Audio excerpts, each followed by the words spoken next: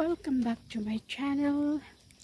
Today, pupunta ako ng immigration to apply extension of visa. So magda-drop in na lang ako. It's easier.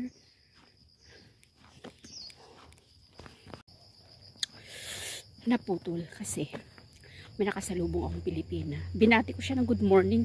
Aba, inirapan ako. Ay, wow. Ikaw na, te. Ikaw na ang maganda. Pero mas maganda pa rin ako sa'yo kasi may kilay ako, ikaw wala. Tiyang. Joke lang yun, ha. So, I'm on my way. Papunta ng highway. I'm on my way to the highway. Ay. Alam mo yung naglalakad ka, pinagpapawisan ka na't lahat. Kasi nga, ang init-init, diba? OFW life. Sinong makakarelate dyan? Kapagod. Tingnan mo yan yung background ko. Oh. Nasa bulubundukin ako ng Saikong. At ako'y bababa ng syudad. At ako'y magja-Jollibee later. So, abangan. Bye!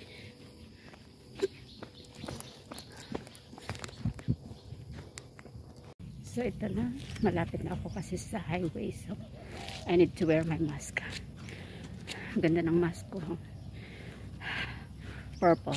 My favorite color. Huh. Yan. So, may makakasalubong na naman ako mga Pilipino. So, I need to shut off my phone. Oh, yeah. Yung nakasalubong ko. Good morning naman sila. My response. So, diba? Lapit na ako sa highway. Ako'y sasakay ng bus papuntang it's either Hanghaw or Chicken Lake. So, yeah.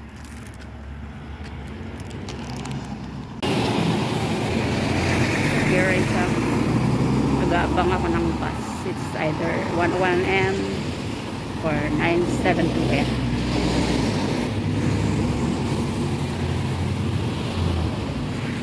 Pawis ko tagaktak. Basta na ang likod ko. May nakalinya.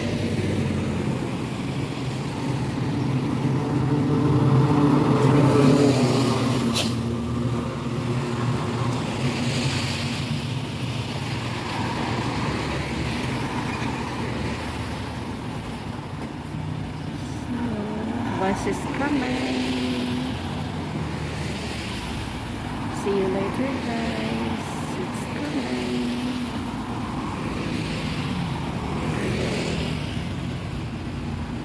Ayan na.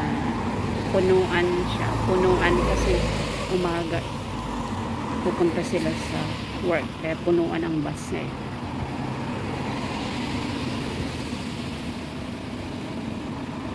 So, abang-abang. So, guys, here I am now in Hanghaw.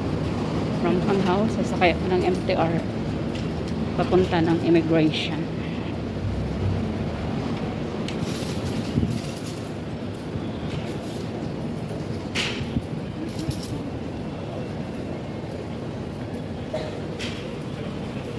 Hanghawan.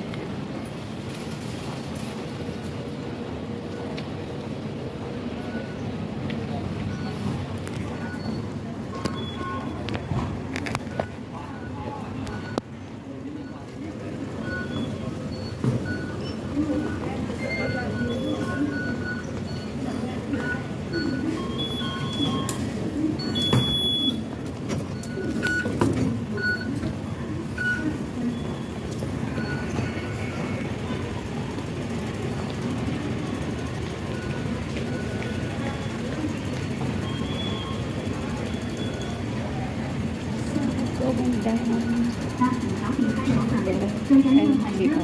企定定，安全第一，要時刻照顧同行長者及小朋友啊！注意安全，站穩扶好，時刻照顧。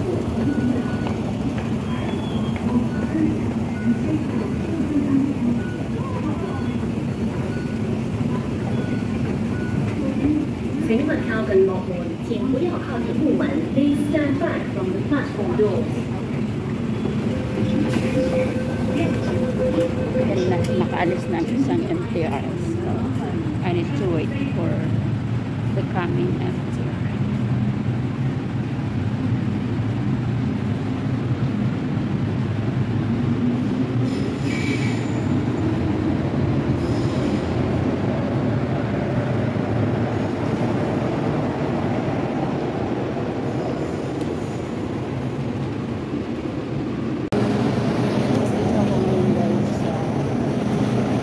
Interchange Station papunta ng Central.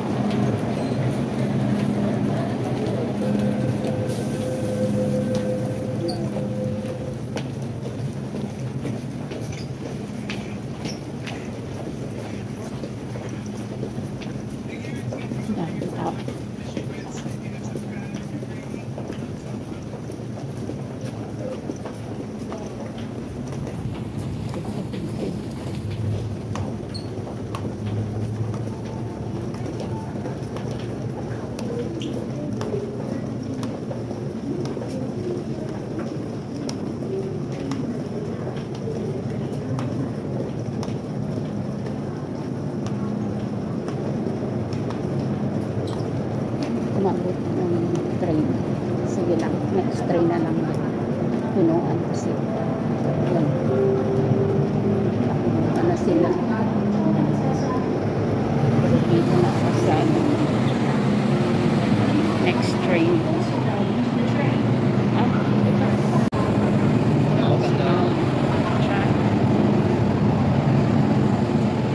Iisip ko tayo papunta ng immigration.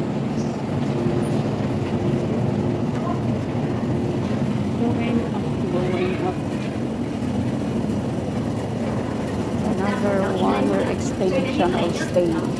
Malabo pa rin akong makauwi. Tiis-tiis lang. Kailangan natin ng work.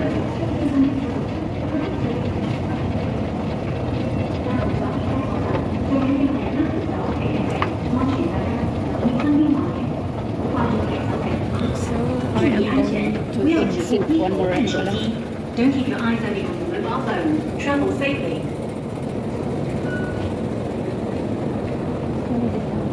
Akit ako ng isang hagdan bago ako makarating sa exit.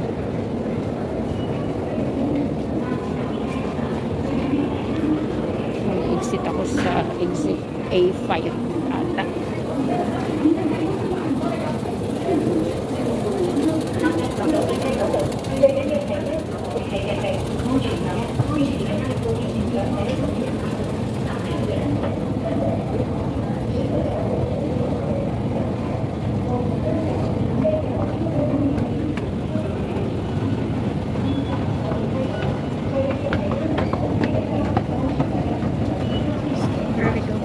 Exit A.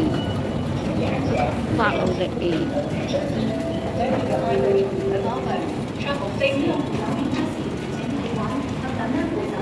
进了海底太小的杂报，可以用，就是有口不少，要在地图上过。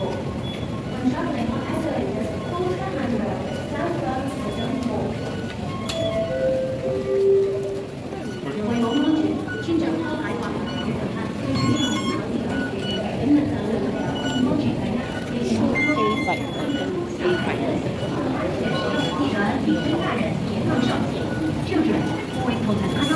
，from one side station, ganun yung ipat. Doon matatagpuan ang Immigration Department.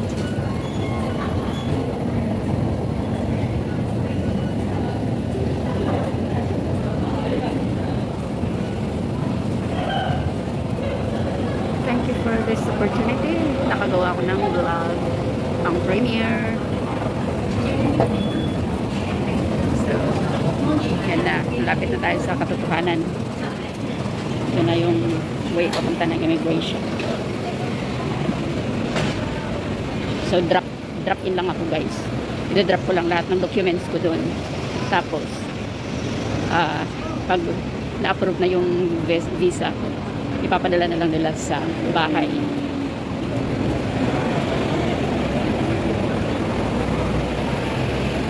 So malamang marami ang mag-i-extend ng visa ngayon, gawa ng hindi nga pwedeng makauwi. Pero yun na nga, mahirap umuwi, mahal umuwi ngayon dahil sa quarantine. Yung quarantine facility is aabot ng 100,000 pesos yun kasi 16,000 Hong Kong dollars. So yung rate in peso, yung 21 days na stay mo sa hotel, magrereklamo ang amo. Hindi lang yun ang concern, kundi yung sinasabi nilang no airport nga daw. Sabi ng mga amo, how could you go home? There is no airport. Paano naging mutang airport? Ay, kaloka. And guys, yung immigration tower. Kaya tayo. Hindi ako nagkakamali na sa third floor ata.